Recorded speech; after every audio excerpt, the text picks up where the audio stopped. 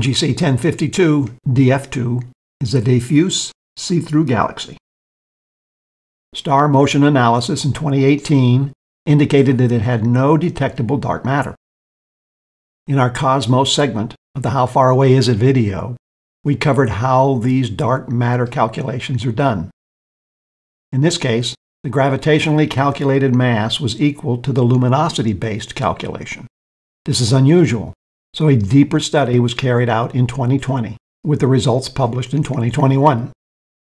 The original estimate for DF2 had the galaxy at 65 million light-years away. If the galaxy was closer than that, say 42 million light-years, star motion would have indeed needed dark matter. But a team of analysts studied data from 40 Hubble orbits studying the red giant stars. They found that the distance is not closer. It is further away, at 72 million light-years. This keeps DF2 in the category of the rare galaxies without dark matter.